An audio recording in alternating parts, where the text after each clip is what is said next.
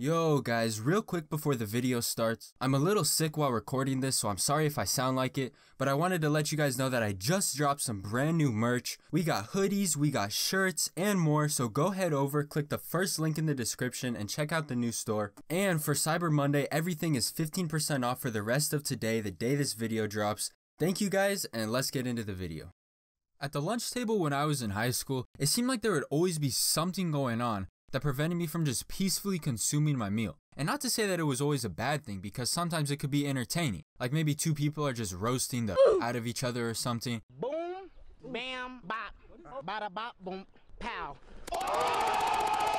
And that would be entertaining, right? But other times, it crossed the line, and the lunch table shenanigans got out of hand. Alright, never quite that bad. But the high school I went to had this field, right? And all the way at the back of the field, they had a few small picnic tables. And one of those picnic tables was where we would always eat lunch at. And there would be tables like inside the cafeteria with lots of space and not in 100-degree weather. But nah, we decided the move was to try and cram like 10 people around one small picnic table. One leg is like 2 pounds away from giving out. The two people who walked all the way out there last would always have to stand. Birds are like dropping bombs on people from the trees above. For some reason, it always seemed to hit the same person. But hey, that's where we chose to sit at. Probably because the thing about this location is it was at the complete edge of the school, so it was isolated. But because it was so far away from the actual school, nobody was really out there to monitor anything. So it seemed like every other day, somebody was just wilding out for no reason at all. And to one side of the table was this fence, an alley, and a neighborhood, and to the other side was this field with a soccer goal almost directly behind our table.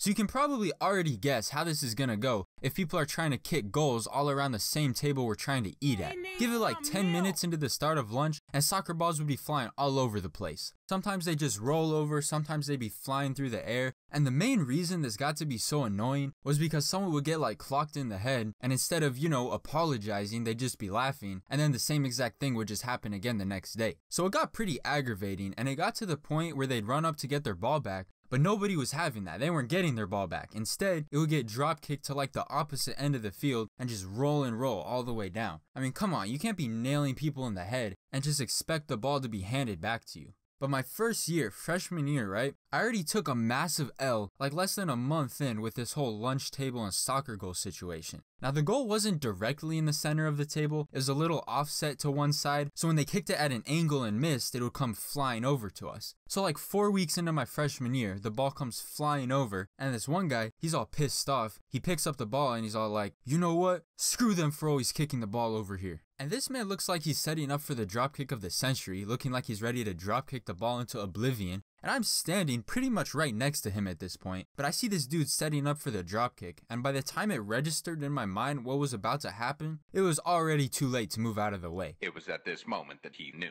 And it would have been fine if he had a straight kick, but he kind of hit the ball off the side of his foot, and it hit me in the worst possible area. Not the arm, not the leg, well, really the second worst possible area, but it flies straight into my face, and the impact, like, oh my goodness, I think I might have been taken to another dimension for a few seconds. I can't believe I even stayed conscious, because that thing hit me full force, point blank. And the craziest part was, when I looked in the mirror, my face looked fine, no bruises or marks or anything, and I still wonder how that was even possible. I mean, I wasn't complaining, but it definitely still shook me up. And getting nailed in the head with a soccer ball wasn't exclusive to just me. This happened to many people, where we'd just be chilling, eating lunch, and they'd miss a goal because they were garbage, and it'd fly over and either bop somebody, or like tear through somebody's sandwich and just completely destroy it. And that was another common one, food just getting absolutely obliterated. I had a lot of near misses too. I can't tell you how many times the ball just barely skimmed right over my head. Every day, just by choosing to eat in that spot, it was taking a risk. And you're probably saying, Saga, are you dumb? Like, why wouldn't you guys just simply move somewhere else? You're kind of idiots for not moving.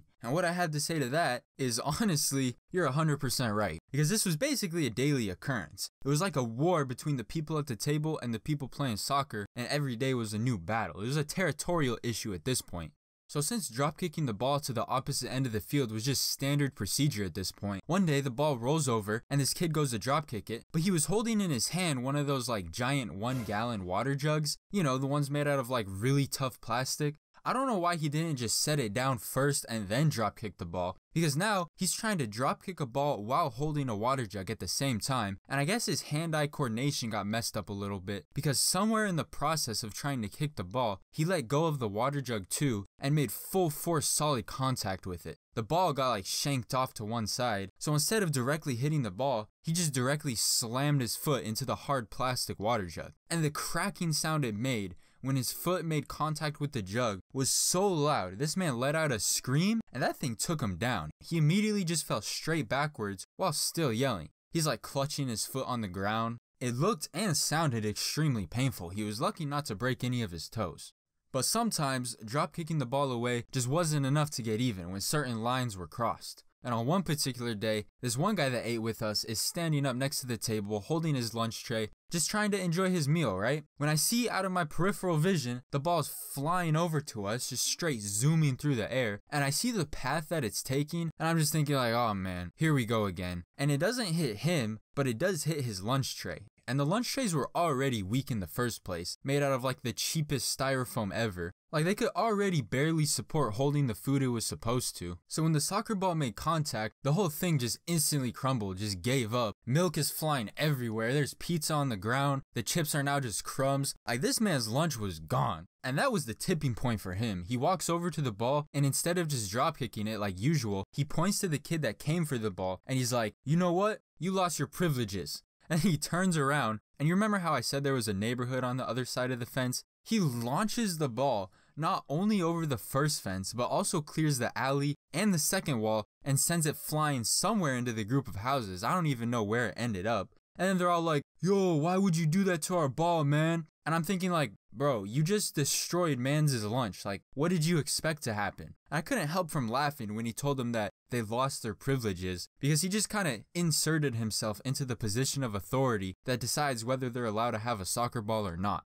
I don't think they ever even got their ball back. Somebody in one of those houses probably got a free soccer ball though. Good times eating at that spot. One thing I for sure won't miss though is having to worry about getting blindsided by a soccer ball every time I sat down to eat.